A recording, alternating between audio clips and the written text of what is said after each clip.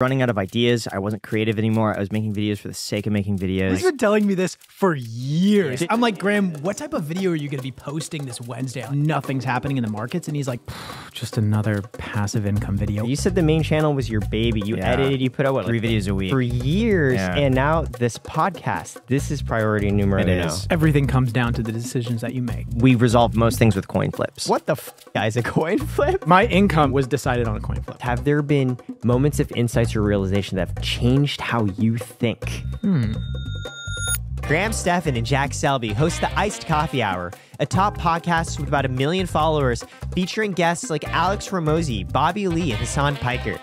Before the podcast, Graham was a multi-millionaire personal finance YouTuber and real estate agent. Jack Selby was a busboy who cold emailed Graham asking to work for him. How did Jack convince Graham to partner with him as equals on the Iced Coffee Hour? Why is Graham quiet quitting his main YouTube channel to focus on the podcast? And how did they triple in size this past year? Find out today on the Karat podcast. This pod is sponsored by me. I helped build this cool new tool, Karat Insights. If you're a creator, Karat helps you manage your financials and compare how you're doing against peers. More on this later and link in description below.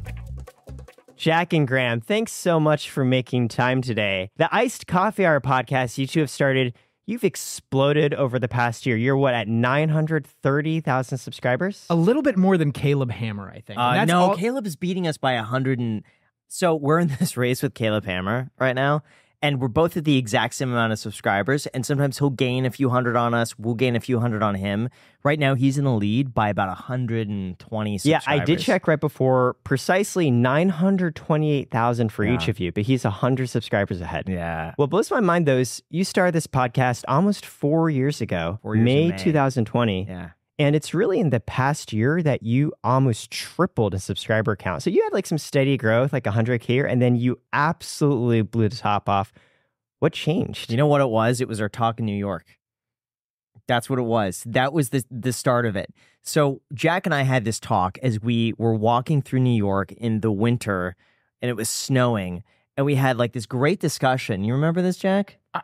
That was it, We had a man. lot of discussions on that New York trip. That was it. And I was telling Jack, hey, listen, man, I think we should like go 100% on the podcast, and like this is it. Because I think at the time you were doing some other stuff on the side. You were doing like the sponsorship thing. I don't know, I think we were just rounding that out. We were finishing that up. I was doing the second channel as well, and a bunch of other random miscellaneous tasks, but we really wanted to hone in on the podcast. And I think I mentioned something like, dude, I could go all in on this thing. Oh yeah. And travel. And for me, the main channel was my like baby. Yeah. That took a priority over anything. And so a lot of times I could be like, I can't do this podcast and I can't go here because I got to get a main channel video out. And I told Jack, I'll make this the priority, and we go anywhere at any time and I'll do it. That was it. I remember because I felt like I was bottlenecked as far as the work went on the Iced Coffee Hour because we couldn't travel to certain guests, and I felt like that was really limiting ourselves. And then Graham was like,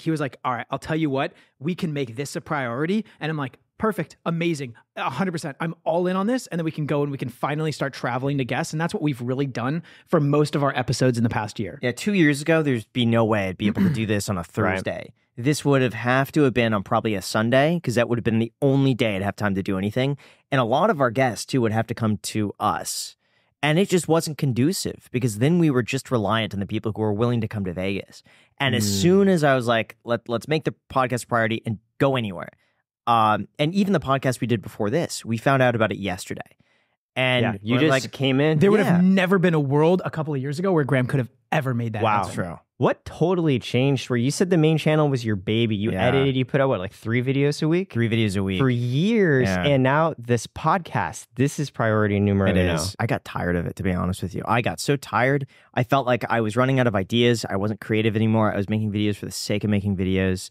And a lot of it was like a pride thing where I didn't want to stop, because I'm like, I work so hard to do this thing. I'm in a position that so many people would love to be in. I felt like I wouldn't be appreciative of that if I stopped posting, because I'm like, it's a waste. Like, people would love to be in this. We're like, why? It's easy to keep making videos and to keep pushing through. So I found myself just pushing through, even though I knew that probably wasn't the right thing to keep doing. Is just keep making videos for the sake of the algorithm. Like it's like feeding a flame. It's like, the more wood I throw at the flame, the bigger it's gonna get. The bigger it is, the better it's gonna be. It got to the point I was just sick of it. It's like there's this huge sunk cost, and you have to hit a certain level of misery that prompts you to look and be like, maybe I should change. Was there a specific video or moment you were like, I can't do this anymore? Every year I've said it. Every year for He's been telling me this for years. Just I'm like, Graham, what this. type of video are you going to be posting this Wednesday? I know nothing's happening in the markets. And he's like, just another passive income video. And I see like the desperation in his eyes. It's like just pure You know what? But I think a lot of things took a toll on that because it was so focused. If it was Monday and I had to post a video on Wednesday and nothing happened in the market, I was so irritable. Like you couldn't talk to me. You couldn't distract me. I was just like in my head, even at night, let's just say 10 p.m. at night, like I'm fully kind of checked out. I would be irritable because I'd be in my head thinking, what's the Wednesday topic? How do I make this good for the people who watch the Monday video? If I didn't have anything, it was bad. It was all I would think about. And I wouldn't go out.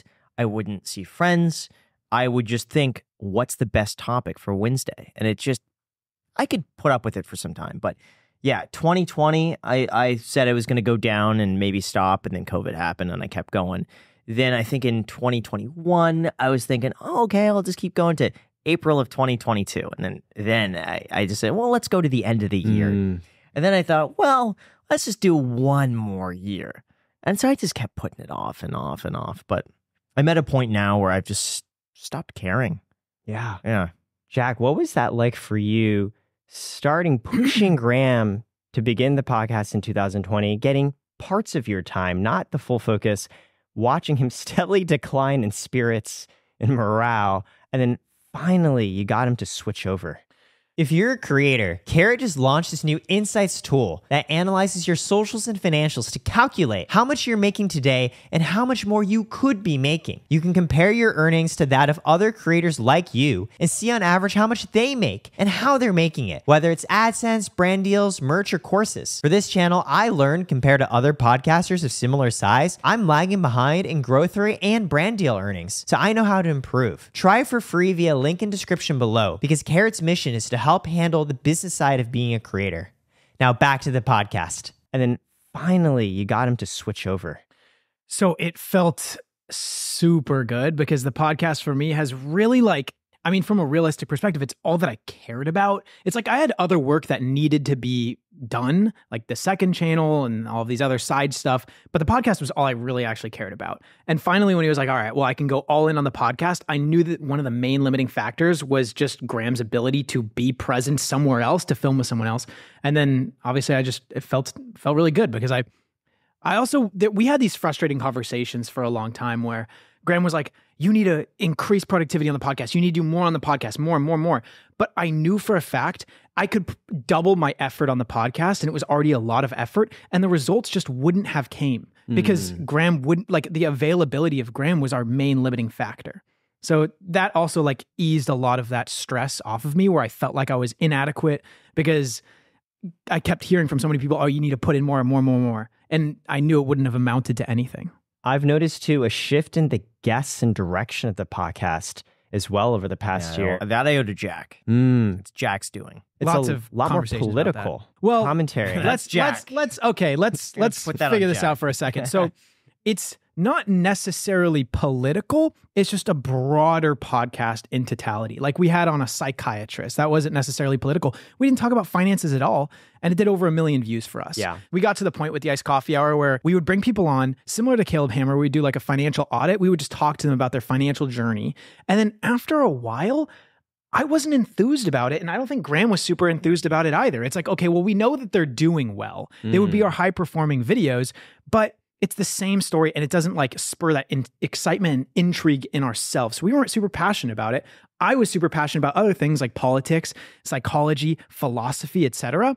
And then also when we brought on Hormozy for the first time, the episode exploded for us. But one of the things people really appreciated about the episode was this long philosophical discussion at the end of the episode. And I would say that was like the seed in my brain was like, okay, well, we can now talk about other topics than just like people's financial journey throughout their life. And then we've just opened it up to wherever we find interest. You mentioned Jack's been pushing a lot more on this. And I remember you've said there have been guests you wanted to bring on where Graham, you were kind of like, we won't say any of the names, but there are like certain people that I 100% want to bring on, but he vetoes. Yeah, I'm definitely very safe. And I think who you have on the podcast, people, whether it's right or not, people say you associate with their line of thinking.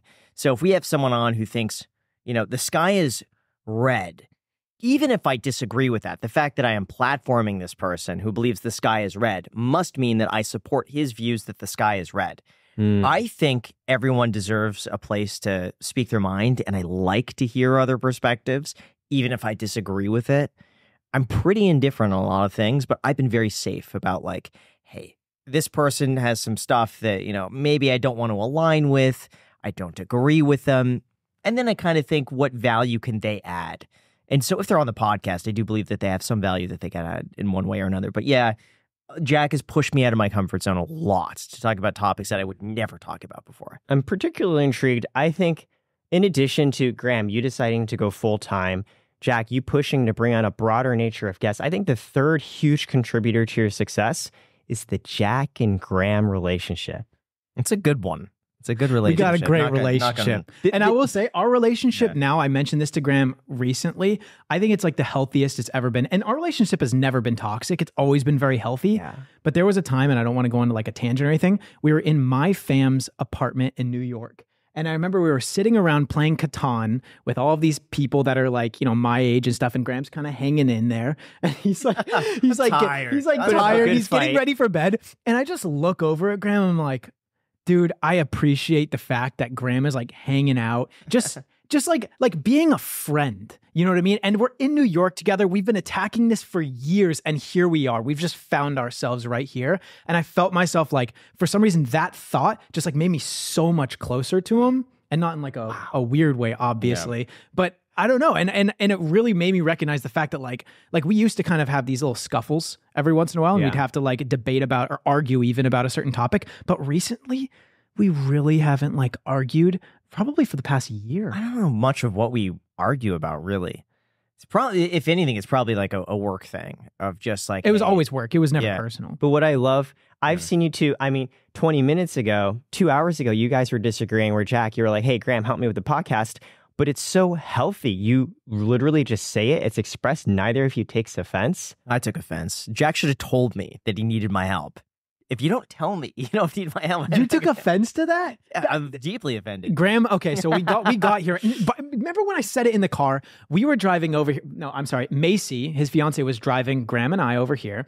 And I said to Graham, hey, by the way, our guest is coming shortly after we arrive at the Karat house. So we need to make sure that we have our responsibilities delegated. I'm like, you do the cameras, I'll do the audio. And then we get here and Graham does his cellular device and Instagram and Twitter, and I do the cameras and the audio. I'm like, I don't even care.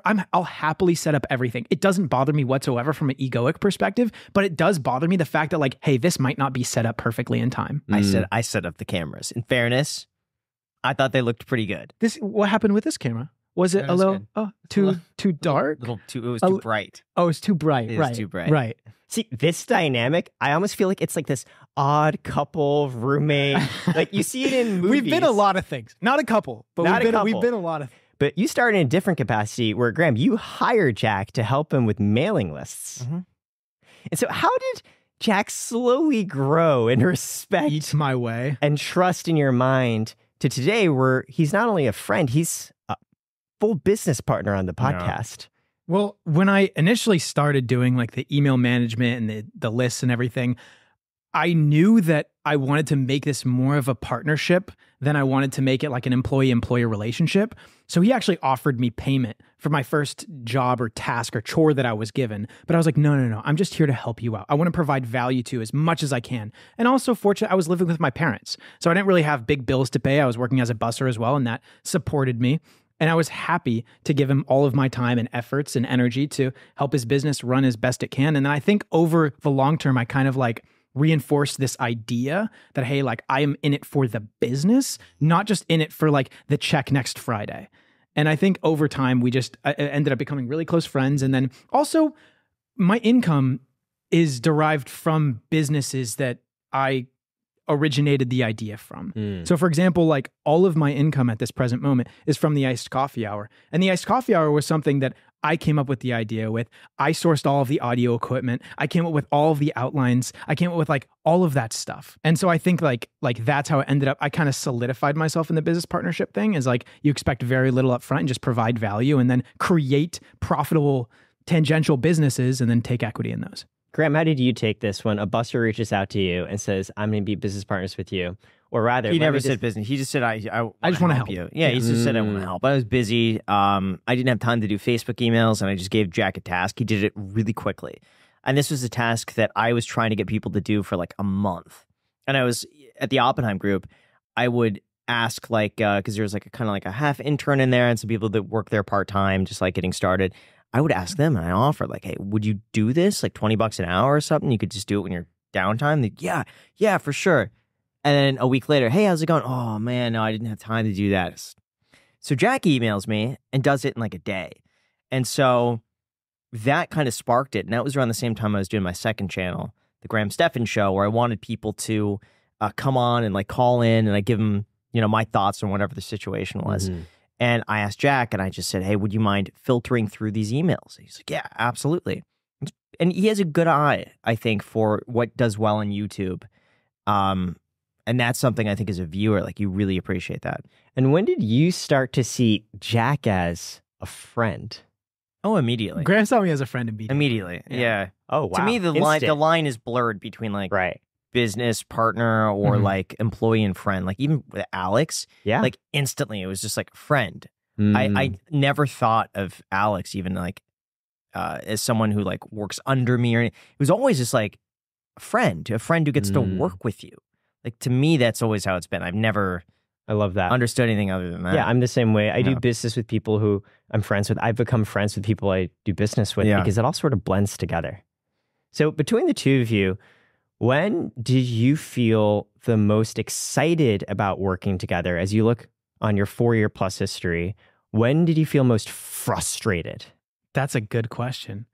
The most excited to work together, I mean, it was probably like that first time when he reached out to me. I remember I was in the car with my girlfriend at the time, and Graham calls me, and I see it's from like an LA-based number, and I think it's Graham, and I answer it, and I'm like, hello? And he's like, hi, this is Graham Stephan. And I was like, oh my God. And I remember I said that. And I was like so like it put me in like a trance. I was like, this is the guy I watch online. Like I get all of my like, you know, financial knowledge from this guy. I opened up a credit card because of him. I want to open up a Roth IRA because of him. He like made this tangible impact on my life. And now I'm talking with him and I get the opportunity to help him, help more people. It's like, oh, this is amazing. So I would say like, but obviously every single day I'm grateful and appreciative of, you know, the relationship that we have together. And like, there's nothing like that initial excitement, but still I feel like, you know, thrilled every day. And what about the most frustrated? There's nothing that comes to mind. I've been thinking about this the entire time. You know what? I will say sometimes my one pet peeve, I'll be looking at Airbnbs and now Jack is like cheaper than I am. And he'll want to do like the dumpiest place. And I'm like, Jack, it's an extra $100 that we're splitting and that's before tax. And so it's like an extra $30. We get like a nicer place. Jack's like, oh, no, we don't really need that though. So the tables have kind of turned. The tables have turned because he used to be that way. Yes, I would absolutely. He was the frugal one. But now I'm like, Jack, it's pointless. It's $30. Like, stop this. It's like $30. Come on. It's usually like 100, but well, $100. but our enjoyment of the place goes from like a 3 to a 9. Like. Okay, so not that I would just want to let that slide. Yeah. I will see that as like a business trip. So I'm usually just like, hey, we're in and out. We're just there to sleep, and then we got to get on the road. You know what I mean? So I think of it like it's literally a bed. If this was something where we're like trying to take our time and enjoy it, then I think I could justify spending more. But if it's just a bed, it's a bed. And how have you navigated your personalities on air as you were as co-host? I remember when I watched some of their earlier Iced Coffee Hour pods, Jack, you're not talking as much. Mostly Graham. Yeah, but that was mostly finance. So when we come in finance topics, I'm the one I feel like who's like really into it, and they come on knowing that they're going to talk to me about like their credit score and where they're investing. Now that we're going into more like political topics, I feel Jack has a better grasp on that than I do. I'm pretty clueless on a lot of issues that are going on today that Jack is more like in tune with. So part of me is like, I don't want to sound like an idiot. So I like to inquire, but I don't like to be the one that prompts specific, questions. What's really interesting is that Graham and my interests are like completely separate. Like the only thing that we really have like binding our interests together is like the general financial stuff. So in the beginning, when most of our discussions were financially based, like he's the expert. Right. Why am I going to be talking? There's no point in that, obviously. And if people are talking about commercial real estate in Las Vegas, it's like, okay, let's be real here. I'm a 25-year-old guy. I don't even own a rental property. Why should I be talking on this subject? He's successful in real estate. I'll let him have the floor. And I don't think I am near the level of knowledge with like, philosophy or politics and stuff like that, but that's mostly where my personal interests lie. And I read a lot of books and I watch a lot of videos and stuff like that. And so I'll talk more during those discussions. Yeah, I've noticed too in comments, there's often a dynamic where Graham, in the past, sometimes you'd be talking about how stressed you are, how focused you are in editing. And there'd almost be people being like, Graham, you've got to like chill and relax. Be more like Jack. Like as much of the focus was on the guest, it would actually just be on the two of you interacting with each other through the guest almost. Sometimes we use the guest as a mediator or a therapist. Basically. Where you're like, we've had this disagreement. Let's get your thoughts. Oh, we've done that a lot. But it's worked a lot. We get some really great insights. When you've done this, what usually are there topics that you're mediating through the guest? Usually it's a workflow issue or a guest issue. It's a work issue. A lot of it's abundance versus scarcity mentality. A lot of it was the pressure that I felt from Graham because he is such an intense pita from Dr. K, Healthy Gamer. Remember he says you're pita. What's a pita? Pita is someone who can like put their head down to the grindstone or whatever the term is, and you could just grind from like morning till night every single day doing very like similar things. I'm very much the opposite. And so like I work very hard in small stints and then I take a long break, and it needs to be different things that I'm working on all the time. And this was, I feel like, a hard thing for Graham to understand. It was really hard for me to understand where Graham was coming from because his life on a day-to-day basis sounds like something I would never want to do. And my life, I'm sure, on a day-to-day basis sounds like something he would never want to do. Yeah. And so I feel like this was always a strong like barrier for our relationship. But as time has progressed, we've learned to understand it. Especially Graham, the fact that you're even shifting focus from this constant 3 upload a week channel indicates a little bit more of the Vata mindset? The Vata. Yeah. It's like a little bit more willing to try something risky, a little less scared of, hey, I have to constantly be on this. Yeah. I'm curious, Jack, what are things where you think Graham has influenced you? This has been a slight insecurity of mine because I like to see myself as somebody who sees reality for what it is rather than through the lens of a life that I have acquired where I like have, the reality is obscured through the way that I'm looking at it. Graham is extremely good at speaking about things in terms of this is the way that they are. And I often talk about this is the way that they should be. But that doesn't really take you anywhere. You can complain about all the external situations and circumstances that someone's in or that you're in, but it doesn't necessarily make any progress. And Graham's like, yeah, but this is the way that it is, so we have to do it this way. And I feel like he's done a really good job at impressing upon me the idea of like, hey, let's hold back our emotions and let's look at this from like a very honest and reality-based perspective. Like, even when you look at the podcast, a lot of it, this normative POV, Jack, like what it should be, what the podcast could become, a lot of changes that come from you. What do you think have been Graham's biggest contributors regarding, hey, this is the way it is? He's really good at titles and thumbnails. He has high technical, YouTube skill. I like to think that, we bounce back and forth now, and I've acquired some of that skill, but I think he's really good at that. He's an intelligent person. And of course, he brings a very strong audience. So when we initially started the podcast, it's like we got that initial boost because of his main channel. So I think there's plenty of things he brings to the table, as well as I think he's very good also at navigating the conversation in a structured manner. I'm a little bit more sporadic. Like we'll be talking about one thing and then I'll just have a question out of left field that I just have been dying to ask, and I just can't help myself but ask it. But he's very much like, hey, this is how we're going to be asking these questions in a chronological or some manner that makes sense. In what ways do you think, from a personality perspective, you're similar? You've talked a little bit how you're different, more sporadic, more work when you feel the spark, more grinding on a consistent basis. What do you think was that common bond that drew the two of you together and frankly has carried you through around 4 years? I think we have a common goal for the podcast, which is purely just make the best episode that we can. And there's plenty of times too where I know it's like, hey, if we're going to lose money on this episode, like I don't care whatsoever, just if it means we get a good episode out of it. Wow. So I'm less concerned about, like, obviously I want to make sure that we're not running at a loss, but it doesn't bother me anymore. It's like I just care about getting a really good episode. From a philosophical perspective, Jack, we've had discussions too around how much of how you think is determined by your agency versus the circumstances that have shaped you. And some could say the success of the Iced Coffee Hour podcast was always meant to be in terms of how you two came from different backgrounds, how you met. I'm curious, what do you think, how much of it has come down to on a daily basis? You're like, yeah, everything comes down to the decisions I make versus how much of it is like, well, it's deterministic. The success of this is going to be based on who I am, and who I am is who I am. Everything comes down to the decisions that you make. Nothing, as far as like my knowledge for the Iced Coffee Hour, has been predetermined. Like it was literally exactly when we made that decision to go all in on the Iced Coffee Hour that it started exploding. It was our decision to start posting shorts on the Iced Coffee Hour that contributed to that. It was our decision to broaden our audience. And like, this is us going against the grain of probably what like our audience expected of us to, you know, to bring on political guests and stuff like that. So I would say like every decision leads to an outcome, and those decisions we kind of just make in the time. Yeah, I feel like anything I focus on, it's going to be successful. So that's been my experience so far, that if I give something my all, it works out. Have you ever experienced what you've considered to be failure?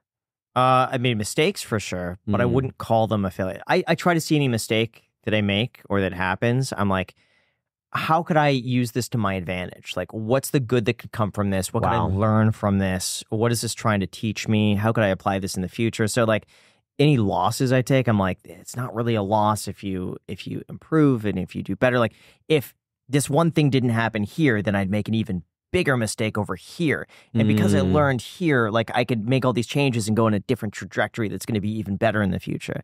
So I try to think of like anything that happens is like good. Like I got a speeding ticket like 3 weeks ago or something like that.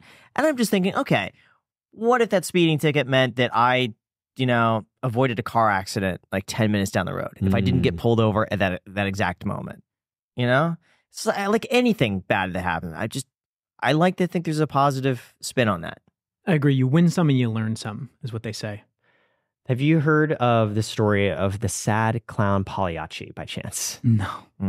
So there's this man who goes to his doctor one day. He says, "Doctor, I am sad. I'm depressed." And the doctor says, "It's okay. Go into town and see the great clown Pagliacci. He's so funny. He's hilarious. He'll cheer you up." And the man turns to the doctor and says, "But doctor, I am the great clown Pagliacci." And I think of this in the context that many entertainers try hard to bring entertainment to audiences and others that they themselves do not possess. I think you see this the most strongly with comedians. Robin Williams, extremely funny guy, but you have to ask yourself, why is he so funny? What happened in his life that he had to try so hard to be funny, to feel valued, and become so good at it? And I think of this because podcasting, in a way, it's an extremely pure form of entertainment and education and personality. Like, it's not even you have, hey, I'm going to talk to you about interest rates in the year 2023, or let me tour to you my new house. Or Jack, another one of your video concepts, you walked 100 miles, right? Yeah. To meet a girl for a date. Like every podcast, it's people tuning in literally just to see the two of you talk. So the question I have is, hey, where does that impulse come from? To want to feel seen and heard? Because there are many people out there, they would never want their conversations broadcast. And I'm at a point where I have a good conversation with anyone in daily life. And I'm like, this could have been a great podcast.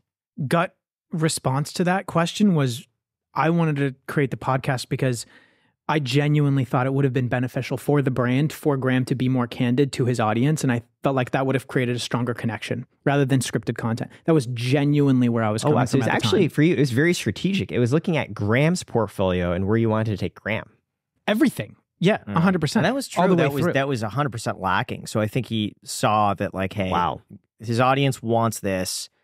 This is the way to do that, and I could spark this. I thought I could bring that Yeah. part out of you, to the honest. It was 100% looking at it for like what is beneficial for the brand.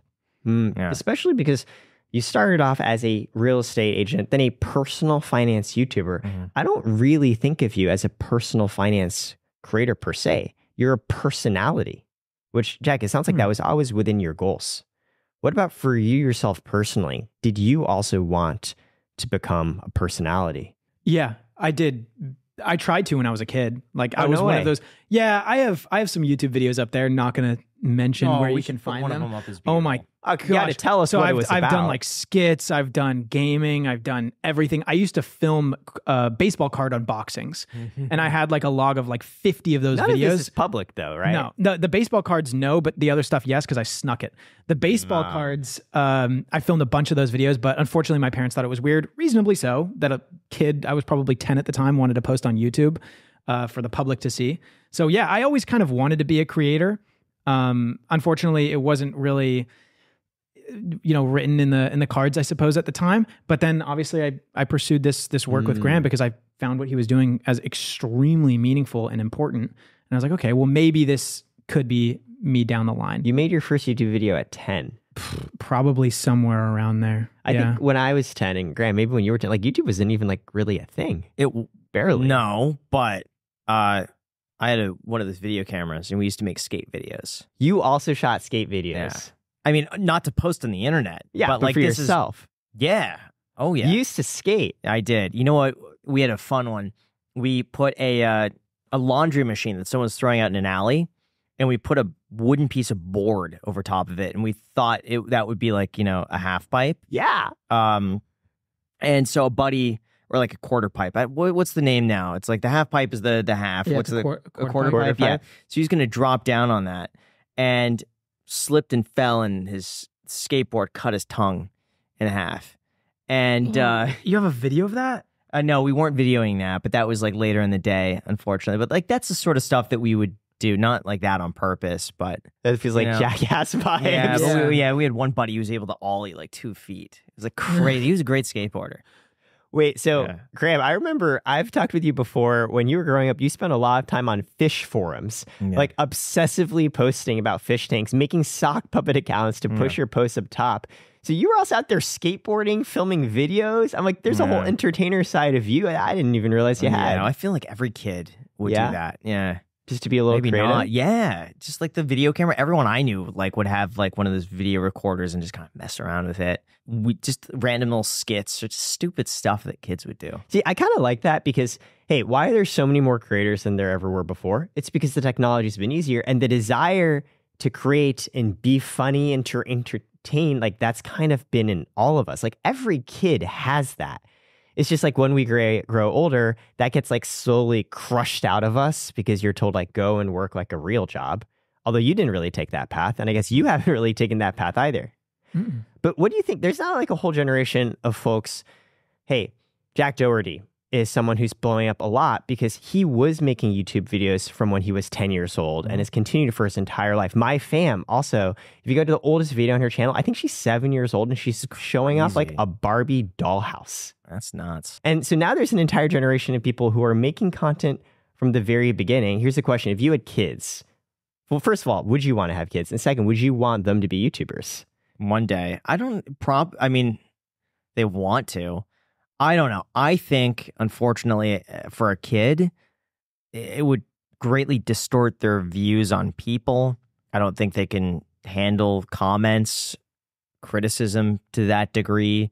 People they don't know, picking them apart, trying to like analyze every move and like, oh, you could see her parents looked at her this way. They don't love her. Like, I don't think any of that's healthy. Like, I started doing this when I was 26. And I feel like even then it was like tough to kind of get into that. But I feel like I was at least developed as a person to not take it as personally. I can imagine going through like puberty or like being like 13 years old and having someone comment about me, I don't think I'd do that. I don't think I'd recommend it. I don't think it's healthy. Yeah. I would let my kids do it within reason. I would want to obviously probably watch the videos before they posted them, and restricted internet access for sure for kids. But if they wanted to post YouTube videos, because this is what I wanted as a kid, as a kid, and I wasn't allowed to, so I would let my kid. My initial read when I first met you, well, first of all, both of you seem relatively secure, which is a good thing. My read was, Jack, you always came off just a slightly bit more anxious, and that Graham, you came off a little bit more avoidant. I'm someone who's a little bit more on the anxious side. I'm curious, in the relationship that you've had with each other, does that bear out? Does that feel right? I don't know. I don't think so. I would say between Graham and I'm a little bit more on the avoidant side, and I would say he's more on the secure side. A little bit. Like I would say like secure leaning avoidant, and he is secure.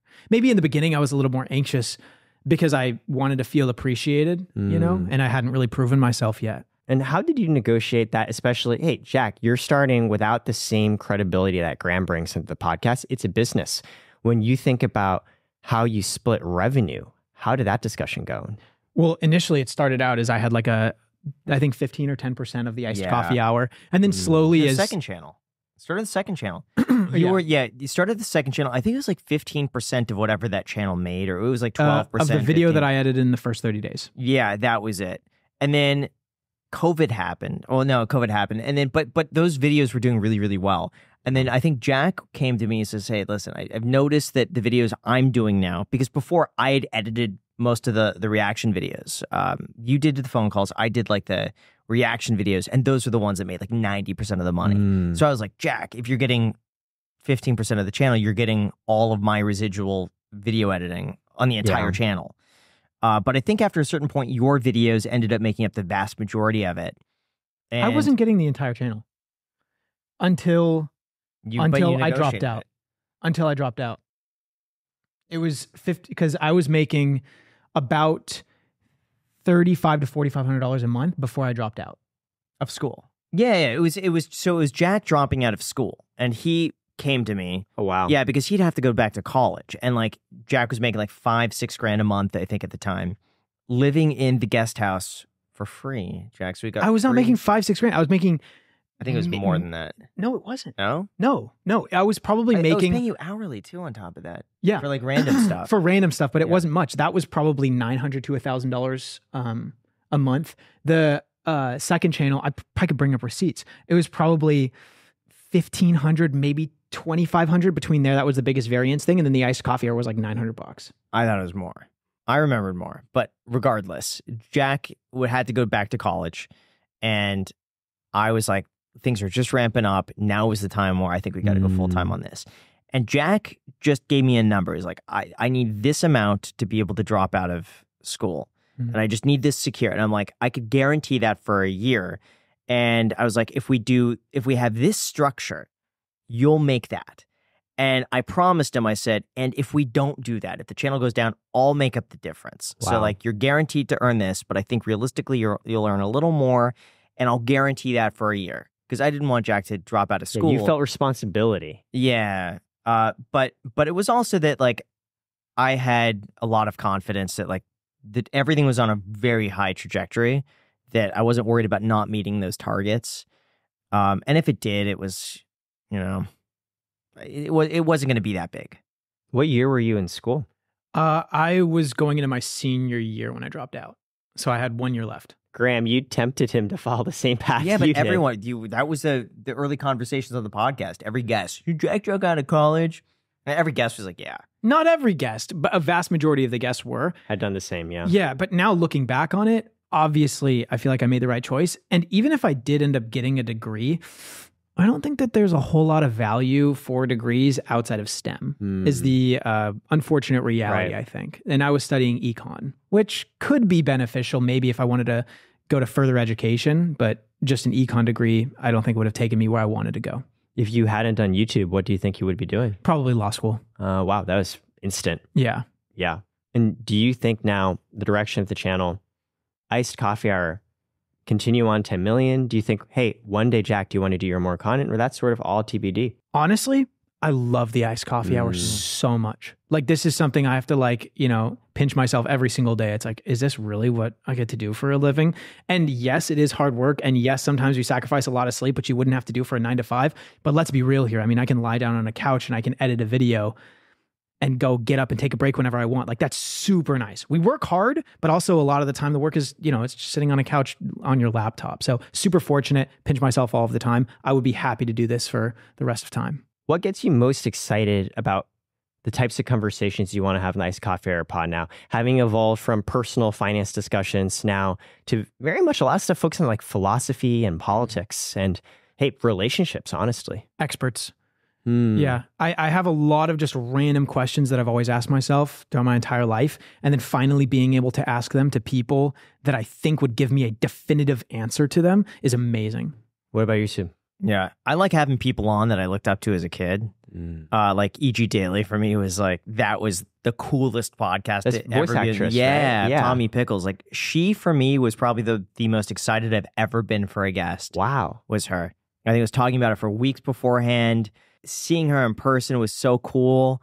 It just, that to me was like, so like to be able to have like, for instance, like Kenan Thompson on. Yeah. Lose like Josh Peck. We're talking Danny Trejo would be like a really cool one. Arnold Schwarzenegger would be amazing to be able to have like these sort of guests on, or talk to Tony Robbins. And I kind of think to them, like, we're able to talk to these people for like 2 to 3 hours. How much would that be worth if we were to pay them for their time? I hate to say it, but like, but imagine how much Arnold Schwarzenegger would charge. His hourly rate. Yeah, for 3 hours to have his undivided attention for 3 hours. I think he could charge 100,000 people would absolutely do it. Here we are, Jack and I, that get to talk to like people of that stature and just pick their brain on topics that we are interested in, and we could ask them advice on stuff. It's like, that's so cool. So it's the learning part that appeals to both of you. I think so. When you look back at all the conversations you've had with guests, have there been moments of insights or realization that have changed how you think as people? I don't know, quite change how I think. It's definitely made me realize that there's not like a one size fits all. And I see things in everybody that I agree and disagree with. So I like to pick and choose, and I'm like, oh, this works really cool for this person. This works for this person. It's interesting to me. So it's like you hear a lot, and there's a lot of stuff you're just like, but still interesting to know. Oh, yeah. Then what about Jack? What about for you? Change the way that I think. Yeah. It would be hard for me to point out a specific thing where it changed the way that I think, but I would say nearly every single episode, I have some shift in perspective that I kind of just digest for the next, I don't know, couple of weeks or a few months even. I like that. It also, too, for me, I've heard this joke that men do podcasts instead of going to therapy. That's funny. Because the idea is you can be friends with a guy for years and you go play dinner, you go bowling, you play video games, and then you put a podcast microphone in front of their mouths, and that's where they start to say, oh, it all started with my father. And they actually get to share a little bit more. The two of you, as we alluded to before, a lot of times the guest, it's like a mediator between your own relationship. I'm curious, what are things that you've learned about each other in doing these pods that you otherwise might not have known? I don't know. Learned about each other. You know, it's funny. The way that Graham responded to that, like, this is the type of stuff that I eat up. And I love to think like long and hard. If I could have like a 10-minute break, I would love to think about that question so I can give you back like a really good answer. But Graham, the way that he thinks about this stuff is so interesting to me. It's very much just like gut response, gut reaction, and I don't know. And also, it doesn't bring me like value to figure it out, so it doesn't matter. I was about to say, it's like, I think it's too deep. Like, I don't know. Fascinating. Like, if it doesn't bring him value to have an understanding of it, or at least like tangible value, then it doesn't. But you like to think about these things. Oh yeah, I love it. It reminds me when one of the earliest Sherlock Holmes stories, his assistant Watson comes to him and says, hey, like, do you know like how many planets there are in the solar system? And Sherlock Holmes is like, no. And Watson's like, what the hell, man? Like, you're supposed to be smart. And Sherlock Holmes says, And, cognitive science has since disproved this a bit. He said, your brain is like a room full of lumber. There's only so much lumber it can hold. If you want to put more lumber in, you have to take lumber out. So he's like, That's what I kind of think. Yeah, he's like, I keep my brain cleaned of useless pieces of information, like how many planets there are in the solar system, so I can use it to actually solve clues, Watson. Get your ass in gear. But I believe in that, though. Like, yeah, that's what I'm hearing. One of the reasons I think I'm so forgetful is because I'm just focused on a few tasks, but 100%. And so you tell me anything else, I don't retain a lot of information. It's just on just doing this one thing. Because the question I asked, it's one of introspection, right? I'm basically asking your relationship with each other. Hey, how has that evolved? If you've done this podcast together, what have you learned? And what I'm hearing, Jack, is you're like, I would really love to dig into this. But ironically, you're fascinated by Graham being like, well, I get along with Graham and the pod's doing well. So I don't really need to dig into this. I don't need to think about that. Views are doing well. Yeah. I'm highly introspective, and I would say Graham is not very introspective whatsoever. Wow. And I don't see, I think maybe we are both a little bit on the extremes, because it's like, okay, introspecting all of the time isn't actually resulting in any tangible productivity. But at the same time, I think it is important to know why you think the way that you think, the meta of your thinking, which I think Graham doesn't do very much of. Yeah, I mean, Jack, we've had very long discussions on free will and why we do the things we do and the nature of what it means to be a man in today's Graham world. Would just tune out. His eyes gloss over during those conversations. But that baffles me, because that for me is the most addicting conversation. I find more interest when Jack is like, yo, should I send this text? And I'm just, oh yeah, I know what he likes too, so I give him a little bit of that too. Throw a dog a bone. Sure. Check out this text I'm going to send to this girl. Do you like it? What I'm sensing though, it's the perfect partnership, right? So let's put the goal at hand. Help Jack find a lady friend with whom he can one day have kids, who he's clearly going to allow to go on YouTube. Mm-hmm. You're approaching this from the perspective of what do I want in myself as a partner? Am I anxious? Am I avoidant? What are women interested in? You're coming from, Jack, let's take a look at your profile pics. I don't sound like that. Yeah, he sounds exactly like that. Come on. That's very much the way that we handle those situations. By the way, that was my impression of Jack doing an impression of you. Oh, that is very meta. That is very meta. I have heard Jack do his Graham voice. Save yourself there a few times. Yeah, I'm putting it on Jack now. Yeah, but no, that's what I'm saying. You look at him and you're like, let's review the pics you have in your dating app. And what's so funny is I feel like I'm in between you two. We've had a lot of emotional discussions. I'm with Graham. Jack, I've looked at your Hinge pics. They suck. Okay, so Graham, so you're much more task focused, much more results oriented. You're like, all right, hey, let's not wax and wane in the nature of anxious versus avoidant styles. Just figure out what's the best photo, what's the best message to send them. Yeah. So I'm curious then, even when it's on the pod that you host with guests, what are the conversations? Is it just getting practical knowledge? Here's how you can buy a house at below market rate. Here's how you can potentially profit off the next big trend. Are those things that spark your interest then? Yeah, I would say so. I mean, there's a formula to it. I mean, we have a very basic script for anybody that we could use, a template from beginning to end, and then within that template, we'll just throw in some personality-based stuff in there. I think we kind of have a structure and an understanding of what we know will do well for the iced coffee hour, and Graham's very good at kind of adhering to that. What does well? I would say general discussion, high-level discussions about, for the longest time, at least real estate, the market. Now we know, generally speaking, if it's a political, especially conservative guest, that it's going to do pretty well out the gate. And Graham's really good at kind of honing into those sorts of conversations. And then I'm kind of like the kite. He's kind of like the string, where I'll just say something out of left field that I think somehow keeps the audience engaged and kind of drives the conversation through this kind of weird Yeah, you have loop. a pattern with each other. So the last thing I'd like you to do is something that I did with my co-founder in co-founder therapy, which I'll tell you is basically couples counseling, except it's with your co-founder. I'm curious, have the two of you ever gone to a therapy session together? No. Mm-mm. Well, your relationship is strong. And plus you have podcasts with multiple Harvard-trained psychiatrists. True. So I assume that essentially is your therapy. Mm-hmm. So for this exercise, for about a minute each, what we're going to do is I'm going to ask each of you to share what you appreciate about the other person. That's it. And the other person's not allowed to reply, because the thinking is a lot of times, how often do you just get appreciation? Which is different from, hey, thank you for doing X. Thank you for driving me to your, thank you for setting up the camera. Thank you for asking that really good question. Not for specific, not so much for specific items, but more for parts of them, qualities you appreciate about them. And the other person can't say anything back. How's that sound? Good. Sure. I can sense Jack, I feel, is more like, yeah. And you're more like, oh, here we go. This again. Jeez. Alrighty. So, Jack, we'll start with you. Yeah. 1 minute, I want you to share appreciation for Graham. Not so much, oh, hey, you did X and that was good, but for him as a human being. Okay. So if I'm going to say what I appreciate in Graham, and the funny thing is, like, a lot of people would love it if you were just saying how you appreciate them for a minute straight. Graham just is going to brush all this. I can tell, even your stance, you're just like, I don't need it. I would say I appreciate Graham for obviously taking a chance on me. That's, it changed my life immensely. I would say thank you to Graham for being a really good person. And I say that in the most genuine way that I can possibly say it. I always have this fear that the people that are going to have some level of like power, or like the people with the microphone, are going to be spreading some sort of message that's really negative, or maybe they're spreading a positive message, but it's not genuine. And then you get to know them and they're actually kind of a crummy person.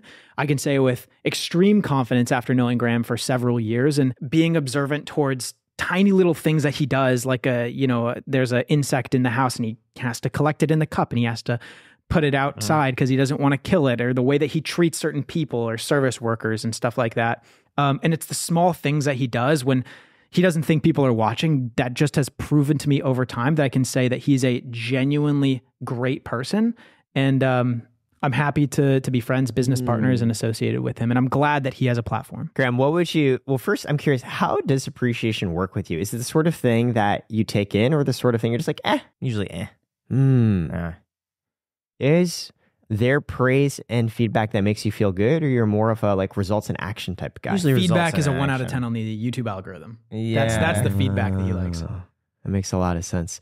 So what does Jack do that you do feel appreciated by? Wait, what does Jack do that I feel? Yeah. Like what does he do? Maybe it's not feedback and like words of praise, but are there things he does where you're like, yeah, this is how I feel like Jack gives a fuck and cares about me? Is this my minute, or is this like... No, this is just a free-form question, yeah. For the record, I won't be offended if he doesn't say anything, because I understand that we look at these sorts of things differently. Yeah, we do. I would say, well, I was going to say like he really takes my opinions into consideration, but then again, he disagrees with me on a lot of things, and that's fine. That was the most backhanded. No, but I think that's good good though. True. You know what I mean? It's a good thing Yeah. that I am not just a yes man, you know? Yeah. I would rather just do the minute. They're all going to be the same things. We'll do the minute then. What's the main thing you appreciate about Jack? All right, start the minute. I want to see this. I want to look. I want to make sure you start. Are you starting? He's gonna talk I'm starting. really slow. Oh, I'm starting. Oh, it's on. I got to clear my voice now. Now, I think I like Jack's loyalty. I think he has proven himself that he is 1,000% dedicated to whatever he sets his mind to. Like, he's there. Very selfless. I think he cares about the overall picture more than Jack cares about himself, which I really admire. I think he's very consistent. I really appreciate that. I think his integrity is very high, that he wouldn't do anything to like screw anybody over. And I like the fact he's very fair. And that, even if that means he might earn less or make less money, it's just like the fair thing to do. And I think there's a lot of commonalities that we have between that like I stand behind that. I like to think of myself as the same way of just, hey, this is fair. We could agree on this. Any disagreements we have is usually either a discussion or a coin flip. I'd say we resolve most things with coin flips. And just the fact that he's open to the idea of like, hey, we disagree on this. I don't think either one of us. Let's just flip a coin. And we're cool with the outcome of that. Like we had a situation with something stupid. How much to withdraw from the joint bank account? And I said one number and Jack said another number. And I'm like, I think we just do this. You think we should. How about we just flip a coin? And Jack's like, yeah, cool. And I trusted Jack to flip the coin on my behalf. And whatever it was, like Jack could have just kept flipping the coin and be like, oh, there it is. But I trusted him 1,000%. Like if I won that and I won it, great. But if I lost it, I would never question like, did he actually flip the coin? So like I trust. I think trust is everything, and I trust Jack 1,000%. So a few thoughts. The first one, My personal theory is, yeah, you guys are very compelling personalities. You ask smart questions. You have credibility already coming from your main channel. That relationship, that trust between you, I think is the most precious part of the Iced Coffee Hour podcast, because I watch it. I'm like, oh, these guys, they're not just doing this on camera. They actually enjoy each other and appreciate and respect each other, even though they're clearly very different. Right? Like, despite You're telling me, man. Despite all the ways you're different, I think that core concept around fairness, integrity, respect, being smart, but being open-minded, I think that's the strongest thing that pulls you together. The second thing, what the guys, a coin flip? Oh yeah, we do that all the time. Yeah, it was funny because I was like, I was really hoping I would win because it was stupid. Graham wanted a round number, like a very even number, like a very even number, and I was like, it doesn't matter. Let's just make it so it makes financial sense. Sure. Which was withdrawing a little bit more money.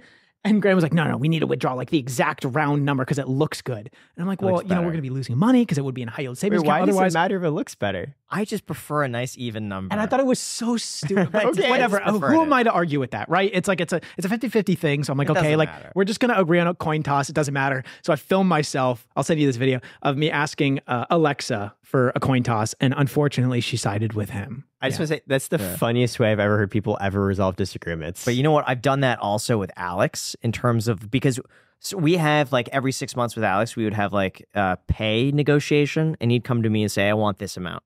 And I say, well, I could raise you up to this amount. And we have a difference. And we resolve this with coin flips. My income, like the percentage I was getting from the Graham Stephan show, was decided on a coin flip. But now, in fairness, I have lost every single coin flip when it comes to revenue split, to revenue splits or income. Like That's Alex, funny. I think we did 2 to 3 coin flips. He won all of them. Now we could have, by the way, settled in the middle. Like we've openly said we can meet in the middle, but I thought it'd be fun to just flip a coin, and it's like, hey, you get everything you want, or I get everything I want, and you feel good with it. You see the results, and you're like, I respect the contest. Yeah, but you know what? But also, Alex is 100% on board with that decision and would have been, just as thrilled either way. And I was okay losing to that and giving Alex more on the basis of that's what he wanted, and he's okay with the coin flip. It's okay. Same with Jack and the channel. We had like a 3% difference or something on the revenue split. And instead of just like, I think we both agreed we could split it in the middle. But I was like, no, I think the coin flip, this is fun. Let's do the coin flip. If someone came to you and said, I would give you 1 million more subs on the Iced Coffee Hour channel, like real viewers, but flip a coin, and if it's tails, you lose what you have, would you take that back? No, but it's got to be reasonable. If it was, you would lose 100,000 subscribers, but you could gain 200,000. I would take that coin flip. If it's losing everything, no, because that's 4 years. Yeah, the difference between 0 and 1 million is way bigger. So you're literally calculating the expected value. You're like, hey, we disagree. The expected value is fair. Let's put this up to a coin flip. Have you done this before? Always? No, not for that. No, for a loss thing like this, absolutely. But for payment, never. Also, growth is usually exponential. So fair. The difference between 1 and 2 is, smaller than. But 2. even like salary negotiation, that's no, because I'm fine with it. Like because I think for something, if Alex is working hard, and he is, I don't care for paying him more. But if we have a disagreement on he's at this and I'm here, and we both agree to meet in the middle, but we're both okay flipping a coin, then it works. And you know what? And he won like 3 times in a row. Alex has insane luck with coin flips. He does have insane luck. But I also think there's a big part here that Graham has never tried to like nickel and dime us ever. Like we do sometimes over expenses, like an Airbnb, but over like our income or something like that, like it has never been nickel and diming. Don't sweat the small stuff. Exactly. In the same way that I feel like, we haven't really tried to nickel and dime him. It's like, okay, well, it's fine left up to a coin flip. It's like, I'm going to be able to put a roof over my head either way. Yeah. The one thing, if anyone ever comes to me and they're like, hey, I'm unhappy, I feel underprivileged. And there have been discussions where it's like, hey, you did this, or you acted in this way, or you said this thing and I didn't feel good about it. We talk about it and we immediately squash it. And it's very straightforward. Yeah. Last question. Have you ever resolved disagreements with your fiance with coin flips? Does that work? I don't think I've ever I don't think I tried. I don't think she'd be down with that. I don't think she would like that. Yeah, I don't think. Because we don't have disagreements on like there's not like a payroll or anything like that. Right. Like usually the coin flips we have are money related. It's like, you know what? We have done a few things on, well, usually like Macy and I'll do like $5 bets on like who's right about something. And I'll be like, I'm so confident it's $5. Yeah. I'd say it's 50-50 who ends up getting it, but no. I only solve money things with coin flips. I've never solved like, I think I'm right, you think you're right. Let's flip a coin to see who's right. Like that's kind of weird. Gents, thanks so much for making time today and sharing this little slice of life group therapy time for the Iced Coffee Hour. Oh, thanks so much. Appreciate it, Eric. Thanks for letting us use your studio. By Massive the way. shout out to Karat, guys, the best credit card on the market. Absolutely. Thank you. Massive shout out to Jack and Graham, just lovely, high integrity human beings who will potentially bet your life on a coin flip. No, not lives. But hey, if you got 10 grand, Then he'll do it. He's about a man. All right, thanks so much. Thanks, man. All right, let's stop this. Oh my God, why is that whole portion?